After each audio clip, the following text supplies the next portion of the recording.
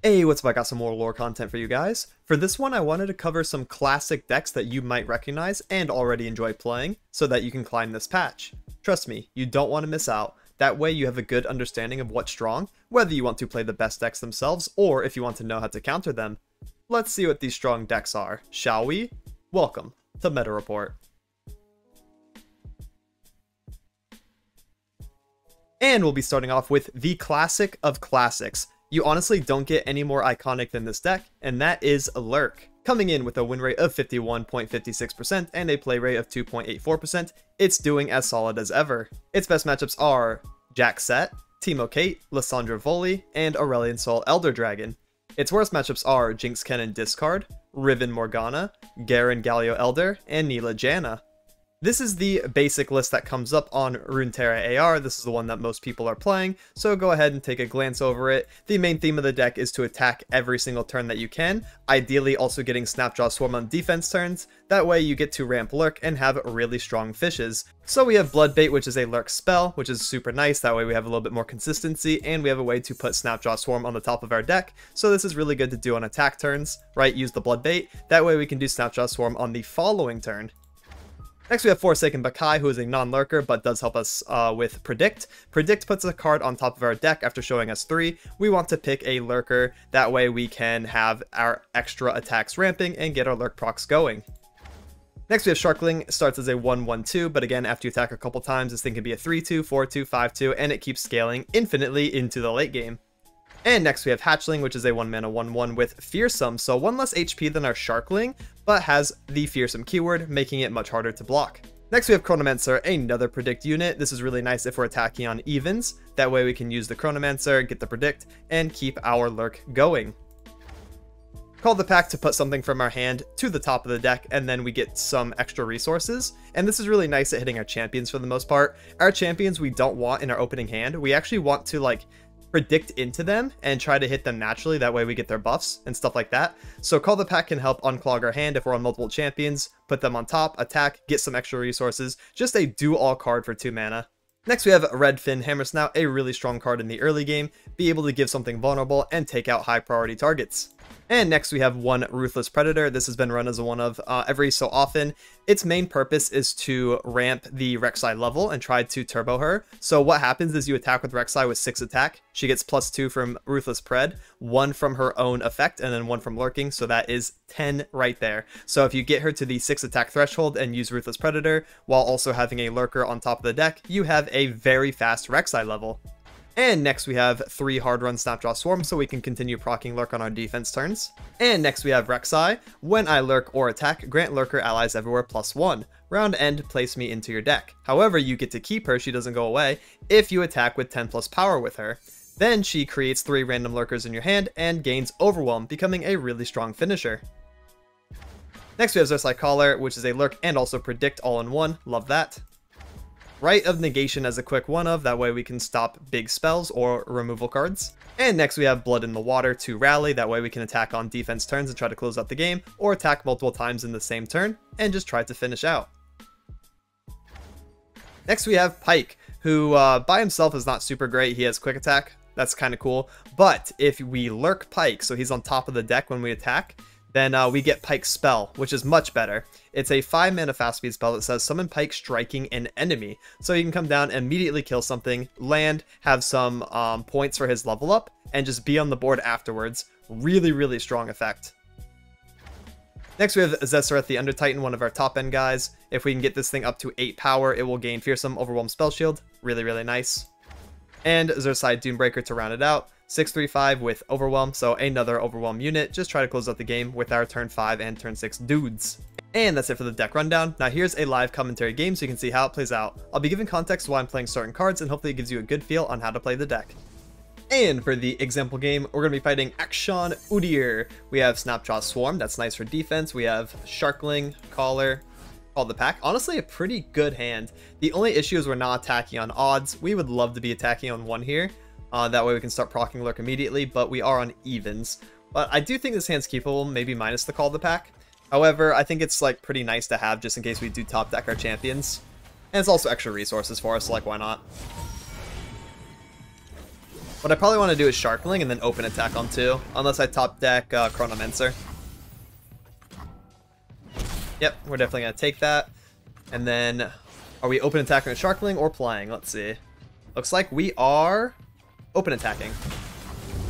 We hit Lurk, so now we got the extra attack on all of our dudes. And we're going to float 2 mana, which is pretty nice since we have 2 mana spells anyways. Action, okay. I hope they don't do first action weapon.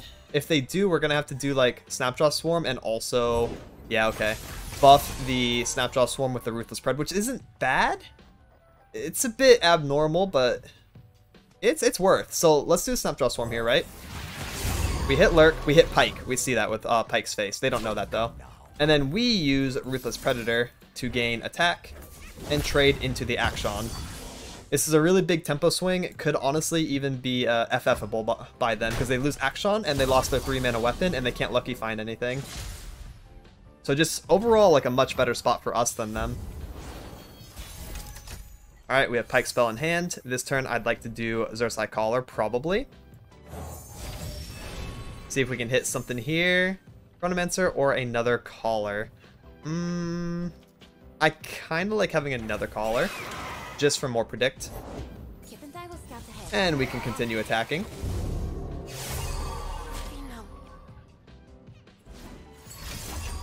Blades of the Fallen. Alright, so they're going to keep a unit essentially after this one dies. 3-2. Pretty good synergy with the Swinging Glaive. I kind of respect that combo. Pass. If they put the weapon on Mirage, we could do Death from Below. We just have this in our pocket. We don't have a lot of mana to like bait something. I guess I could do like Call the Pack Dunebreaker and just see what we grab here. Maybe a 1-drop. 1-drop or 2-drop. Oh yeah, we got Snapjaw Swarm. I'm kind of fine with this. So what I'm going to do is Snapjaw Swarm on defense here. Oh, you know, we could actually do Collar first and predict. We kind of have a nasty little combo. Since I'm not going to play Pike this turn, let's just go ahead and do Collar. And hit, I guess another Call the Pack's fine. Just keep getting resources. And then Snapjaw Swarm. Just keep it going. Bonk. And then I'm probably just going to open attack with the full board. Just send it. Deal 1 to everything. Okay. That is interesting. One of my dudes dies, so pretty good spell. I don't mind Ram stance. I'm kind of glad it wasn't like a regen 1 or overwhelm 1. I think this deck can get like really far ahead with those stances. So just ramming me is okay. Don't take that out of context. So what else we got? Right, it was called the pack because we put that there. Pike spell. I mean, I'd like to use that on Udyr on 5. I kind of want to open attack then. I think what they want to do is play Udyr and then like lucky find him. And we have Pike spell. Pike is up to 6 attack right now, so he can do a number on him. He can do some damage, so we're gonna pass until we see something killable. That's not really killable. I don't care about that too much. We can play Dunebreaker off of this then, and just keep holding the Death from Below. We want to use it on Udyr, and we want to use it when they're below Rite of Negation mana. That's like our biggest cause of concern, because this is a spell. When Pike is a spell, he can be interacted with via Deny, so we have to keep that in mind.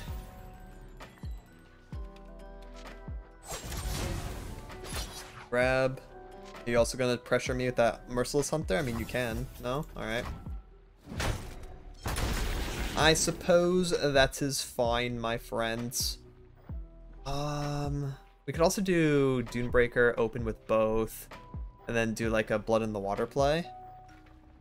We'd go into 8 floating ones. That's only 9 mana, so we can't do Death from Below and Blood in the Water next turn, so that's kind of sad. I don't really have much else that I can do, though. Like, I'm not going to call the pack this Dunebreaker, am I? Maybe. I think that's actually the play here. And then pass. Because I don't mind burning 2 mana. Them burning all this is not very good for them. I still want to be on Death from Below just in case they play Udyr.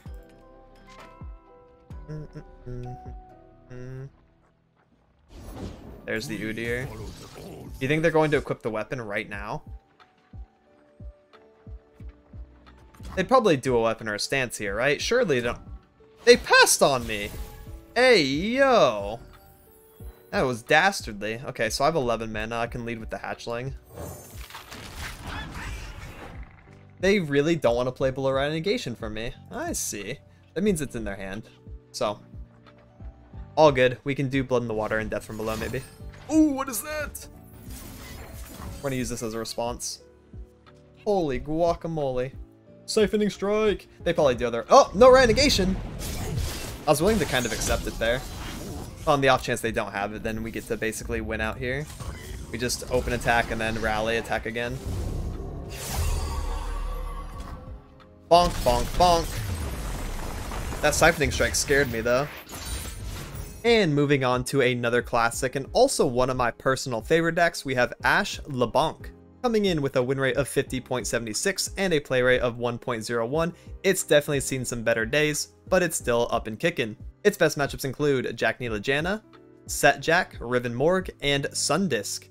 Its worst matchups are Aesol Morgana Elder, Teemo Nora, Jin Annie, and Viego Elder Mordekaiser. This is another long-standing fan favorite deck. It's super fun, super good mid-range. You basically just want to like set up your board, have buffs in hand, and contest the board and keep winning combat. Very similar to like a Demacia playstyle, however a lot more protection via the Sky Splitter, the Elixir of Irons, and also the Frostbite mechanic that is exclusive to Freljord. So starting us off, we have Brittle Steel to frostbite an enemy with 3 or less health, really good for trading, and really good for preventing things like elusive hits from dealing damage to you. Triple Elixir of Iron to protect during combat and also from Mystic Shot type effects. Double Omen Hawk to give our deck a little bit of a boost, and also is an elusive blocker so we can deal with Teemo on turn 1. Iceveil Archer for an on-play frostbite, really nice. Double Sky Splitter, again for combat, or also for spell protection. Next, we have the Darkened Spear that gives 2 HP to one of our allies. Ideally, we want to put this on LB if you can. And then on attack call, grant the top 2 allies in your deck +1/+1, so very similar to the Omen Hawk effect. And you can play Anaka in the late game as an on attack call, summon from deck, dude. And that's really cool. Sometimes you can hit like Anaka into Anaka, and that's turbo high roll. You can hit Anaka into the draw card, Anaka into Tactician, which is another high roll, so you can rally and attack again. Really cool stuff with this card. Next, we have Trifarian Glory Seeker 2/5/1 with Can't Block, but also Challenger. So really good if you have a Frostbite or Spell Protection. That way you can keep her alive and attack multiple times while contesting the opponent's units. Next, we have LB 5/2 with Quick Attack. I've seen you deal 15 damage. When I level up, create a mirror image. Mirror image is awesome. It says pick an ally, summon an exact ephemeral copy of it. That way we can get their on summon effects, like the draw or the rally, or we can get an additional Ashe for another frostbite to maybe level her. Really cool card that has a lot of flexible options within the deck. And she's also a 6/3 that makes mirror image cheaper and generates more if you don't have one. 3 Reckless Trifarian as a reputation procer, and also helps with the LeBlanc level, 3/5/4 Can't Block. Really strong at just swinging over and over. Next we have Ashe, on attack call, frostbite the strongest enemy. If you've reduced the power of 5+ enemies to 0, I level up. Also create a Crystal Arrow on top of the deck. Crystal Arrow is an AoE frostbite, which is super important because enemies that are frostbitten or have 0 power cannot block. So you set up a bunch of dudes, and then you attack, the opponent can't block because they're all frostbitten, and then you win the game. Triple Bloody Business, which is a 4-mana fast speed spell, however, reputation I cost 2 less. Again, with Reckless Trifarian, LeBlanc, Ashe all being 5 attack, the Glory Seeker as well, you're gonna get this reputation proc most of your games. They just need to strike 4 times. And then I cost 2 less. An ally with 5+ power strikes an enemy. So for 2 mana, this card's insane. If you get the reputation proc, it's just like one of the best cards in the deck, because the opponent always has to respect a 2-mana strike spell. Next we have Triple Assessor 4/4/3. When I'm summoned, draw 1 for each 5+ power ally you have. So if you have like 3 of them, you get to draw 3. She counts herself too, so if she's hit by Omen Hawk or the Anaka weapon, then she can also draw off of herself on her play, which is good.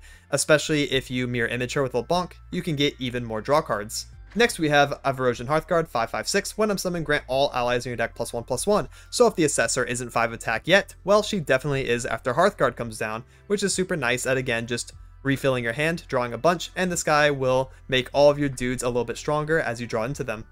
Next we have double harsh winds for a burst speed frostbite 2. Really good defensively, of course, but you can also use this aggressively with leveled Ashe on the board, and then you can make it to where 3 enemies can't block you. 2 from the harsh winds, 1 from Ashe's attack call. Really strong effect. And finally we have 2 tactician. Reputation I cost 2 less, so he's going to be a 6 mana. When I'm summoned Rally as a 5/5.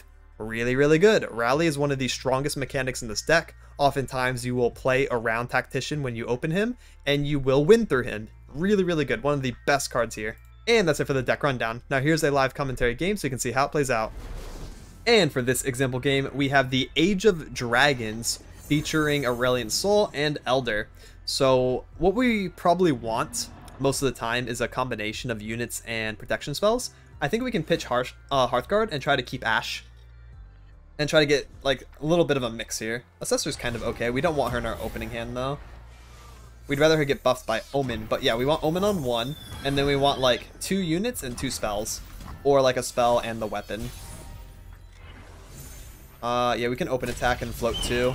Floating 2 is fine for us since we have 2 spells to play for that mana. Let's see if we can get LeBlanc on 3 here off the top.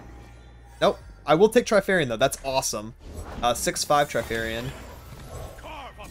We can start beating down the board with this. Yep. Oh, they didn't even attack. They could have attacked with that youngling for free. All good, though. LeBlanc can float 3 or Ashe floating 2. I'm assuming they're on Sunburst, Falling Star, stuff like that, right? Let's get the LeBlanc. I think LeBlanc is better on the off chance that they're not on removal, because then we can get Mirror Image and just start winning. Like, she's such a win more card. Develop her as soon as you can and try to get that level. It's usually worth. We'll send in both of these. If you want extra mana, I don't care. Go ahead and sack your blue sentinel. I never really care about that. If they try to do a singular Falling Star, we can protect LeBlanc from it by putting her up to 5 HP, which is nice. That's only possible because of the +1/+1 we got from Omen, so pretty lucky hits. What else? Attacking with LeBlanc on the far right is pretty good habit, because she can level during combat and push more damage, so something I did as well. Just because it's good habit. She didn't level here, but just nice to do. Pass, nice, no Falling Star. They do have the extra mana, so they're going into turn 6. They can do Cloud. Usually that's what they want to do as soon as they can. Otrani, okay, interesting. I'm down to play the Ashe here. I'm kind of sad about these Assessors not getting hit. This is like really unlucky, but all good. Doesn't matter all that much. Passing. Ooh, yeah, I'm down. I don't really need to do a bloody business. I'm kind of okay with just open attacking here like this. Again, LeBlanc on the far right. Like, this is just such a disgusting board we have set up. 3-drop, another 3-drop, Ashe, protection mana. We should be pretty good here. Stun? Like, I guess it could be on, like, Celestial Wonder and double stun me. And then we're just gonna have to, like, turbo draw until we find our rally guy. That's kind of the gameplay if that happens. We won't be on Reputation anymore. Oh, they're just giving it to us. That's the best case scenario, I think. Let me get that. The black rose blooms once more. Yeah, let me get all that. Because now the Assessor is going to draw us 3. Yes, we have hand space. We are okay to do that. It's probably better than playing Hearthguard. I kind of just want my rally, dude. Like, as soon as possible. Ocean? Okay. Let's do Assessor. 1, 2, 3. I probably also want to bloody business that. Oh, this one. Just to get the Alatis off the board. And keep their board down. And then we can also play... I want to keep Darkened Spear as a Naka at the moment. We could play a Glory Seeker. Just to get another dude on the board. We're looking for our rally guy now, and that's kind of it. Another Alatis. Alright. Well, you know what we could do? We could do Ice Veil Archer. And Darkened Spear on Ashe, because we don't have room for the Anaka anymore, so I don't want to burn too much mana. I want to make sure I have some hand space next turn. I'm going to open attack, try to threaten lethal, and then if something weird happens, we can do Mirror Image on our draw card and try to rally. That's the full game plan, so send everything. Yep. Yep. Just send everything.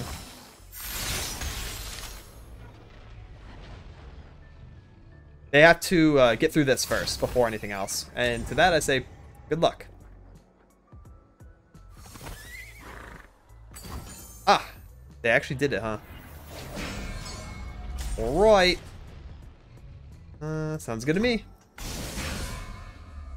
They didn't kill any of my dudes, though. That's kind of not okay. That's a little bit annoying, actually. I can't really do the mirror image on the Assessor right now, right? Because if I do that, I don't get the unsummon because she gets burnt. So I could do this and try to find him. Line up. Just replace. I could have replaced the 3-1 as well. And then do Bloody Business. 7-4. 3. Bloody Business. I don't want Bloody Business that one, though. Yeah. I should replace the 3-1. I don't think it ever matters, but I'm just going a little fast. Bonk. And then maybe even bloody that again. Alatus is really annoying. Just to make sure it's out of here. I don't really care about the Cloud Drake existing. Honestly, I don't want to kill the Cloud Drake because then they get more hand reduction. Alright. Bring me the rally. He's got to be in here somewhere, right? Okay, they just have infinite Galatus, I guess. Or Alatus, whatever. Infinite. I want to take all that damage, so I'm going to replace you and you. Yeah. So, like, we're good. We just need to close it out. And for the final deck, we have a variation of Pirate Burn, taking us all the way back to 2020. Coming in with a win rate of 54.39% and a play rate of 0.62%, it's pretty strong, just not as played. Its best matchups are Lysandra Voli Warmother, surprisingly, Bard Mordekaiser, Karmaset Freljord, also surprising, and also Voli Elder.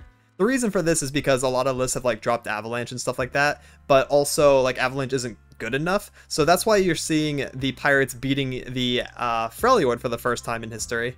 Also the fact that they don't have Vile Feast in Shadow Isles, that really helps. Its worst matchups are Teemo Trist Elder, hey, that's my deck, Riven Morgana, Seraphine Set, and also Overwhelm. So this deck wants to just slam units on the board, go wide, attack relentlessly. It's just aggro burn. So yeah, it just swarms and then finishes out with direct damage, and then also has draw to refill and try to get to that direct damage. Fire Spitter plus Might combo as well for top end damage. It's just yeah, pretty standard. We got a couple Crimson Pigeons coming in, so we can suck and get extra stats. We have Jagged Butcher as a 2-2 that can also be a 3-3, so we care about the 1-drops a lot and these stats, so really nice to get some attack pressure. Saboteur, another aggressive 1-drop that deals direct damage. Precious Pet, a aggressive 1-drop that has Fearsome, so he's harder to block. All good stuff. Next we have triple Arena Battlecaster, which I have fit in here. The default version does not run Battlecaster, but believe me, this card is really good with this style of deck, especially since we have Mirai Warden to go wide very easily. We can be on certain hands that are like 1-drop, 1-drop, double 2s, and then we just win the game because of Battlecaster. And we already win the Avalanche matchup anyways, so anything else we just win like twice as hard, making it really hard for the opponent to come back from certain game states if we have the Battlecaster openers. So really good at just going wide and getting a lot of attack pressure. Next we have Double Brothers Bond to trade up into things that are annoying blockers, or for the most part we actually use this to deal direct damage to the enemy nexus. Next we have Double Demolitionist coming in as a finisher card, or a way to soften the opponent down into like Noxian Fervor lethal ranges or Enraged Fire Spitter, just like another deal 2 to the enemy nexus. Next we have Mirai Warden to help our go wide strategy, 2-2-1 that summons a random 1 cost. The 1 costs on average are very good. You're going to be happy like 9 out of 10 times. The only time you're not happy is if you get that ephemeral on defense turn, or if there's any 0 attack ones still in standard. We hate to see that. So yeah, those are the only ones. But Mirai Warden overall pretty good.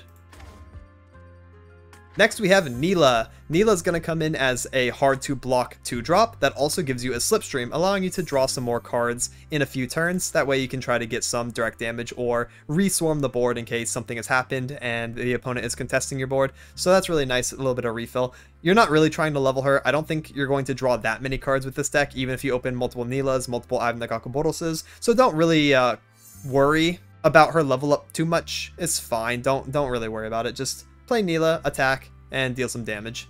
Next we have Double Might coming in mainly for Fire Spitter, but you can put it on something else as well, just to push some overwhelm damage. Triple Misfortune coming in. Again, we're not trying to level her because we're not playing Scouts. We are just using her for her direct damage skill. Really, really nice. Next we have Triple Fervor to close out the game. Double Razor Mace to help continue the pressure in the mid game. Overwhelm unit, that's a 4/4. Cursing the opponent with Ichor is really nice, making it hard for the opponent to spend their mana efficiently. They may want to cast Ichor, that way they don't take extra damage, because this can get really annoying for them, especially if it stacks up. Triple Ivan the Gakabodose coming in as refill, but also a tentacle. This card also has a lot of great synergy with Arena Battlecaster, so you can set up like defense 4 and then open attack Ivan the Gakabodose on 5, get an additional attacker with the tentacle. It's going to get buffed by the Battlecaster, and that just feels super good. And finally, we have Fire Spitter coming in as one of our finisher cards as well. Great with Might, really good to direct damage the enemy Nexus, or killing off something that's a high priority target on the enemy board and making them surrender. And that's it for the deck rundown. Now here's a live commentary game so you can see how it plays out. And for this example game, we're going to be fighting Vayne Ornn. Really cool weapon combo here. I don't really see this too often, but I kind of like it. So we have Precious Pet, Sabo. We love the extra like 1-drops in our opening hand. I think we get rid of the spells and just try to go for more 1s. For the most part, we just want all of our 1s and 2s. That way we can slam them as early as possible, keep going wide, keep attacking, and just try to outpressure the opponent. So what do we think they play on turn 1? You think they run Omen Hawk? They're in Freljord, so I guess they could. I think Precious Pet would be the very safe turn 1 play. Saboteur is less safe, but also kills something. They could also play the Steadfast Elkin, right? A 1-mana 2/2. Let's get the Precious Pet down. I'm just going to go for the nice, safe, guaranteed 2 damage. If they don't have a 1-drop here, and I lose out on 1 damage, so be it. With how good my hand is, I don't really need to take the risk. I'm down to just play nice and safe and spam the board. Nice, we have a really wide hand. So we're going to do Mirai Warden to go wide, and then we're going to do Battlecaster Sabo, and we just have like an insane attack 3 board. Sabo, don't you avalanche me or something weird. There's no way they run avalanche in Vayne Ornn. Okay, there's Vayne. Battlecaster, yeah. Now, don't have Fish Fight or anything either. Oh, you punk. Alright, I'll take a single though, it's all good. Now everything trades into Vayne, and if they didn't have single, then hey, Battlecaster just wins the game solo. But I'm pretty happy with 2 units killing their Vayne, so they have empty board going into turn 4, and I can just redevelop pretty easily. Oh yeah, dude, Mirai Warden Neela, holy moly. A heal card, yeah, you need that. You better hope you heal like 7 billion times, because Nice to meet you. I'm Isla. this is about to get pretty bad for you. Pretty bad. Why no attack? You can attack me. Horrors, and I smile. No, no attack. Okay. Well, I will be doing the attacking then. Works for me. Full wide board on open. And then they're going to block my Neela. Goodbye, Neela. I could honestly leave this board space open. Combat Cook. Yes, another heal. That is also pretty fine.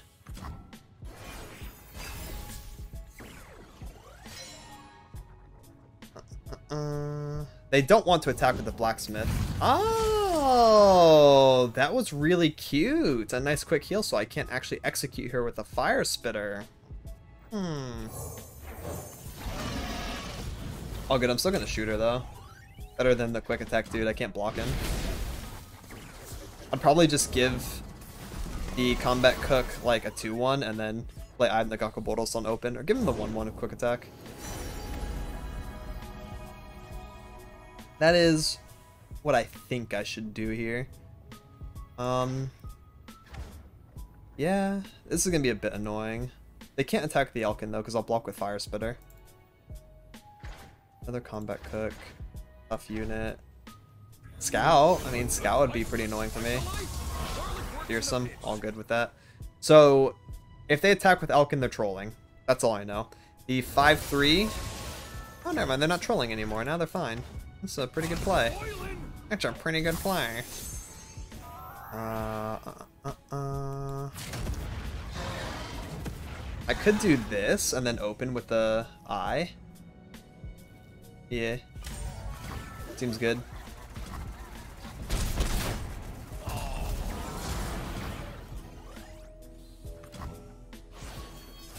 Right. Let's close this out this turn, lads. We have a oh, we have 2 fervors. We should be so good to go. Send it. We don't have enough mana to do both, but I think with 1 fervor we should be okay. We're at least killing the blacksmith too. Too much salt. But like, I do suppose, yeah, they could be on a single, but that's where our fervor would come in. So we have damage to spare even.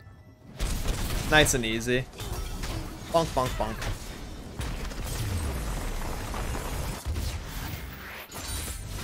And that's it for this week's decks. Extra shout out to the patrons on screen. Much love and thank you for supporting. So yeah, to wrap things up, I wanted to cover some of the classic decks that have been in the game for a while, and what the lists look like nowadays. They're honestly faring pretty well with how strong the meta decks are, so I'd recommend playing them if you've enjoyed them in the past. This has been Meta Report. Thank you so much for watching and have a good one. Laters.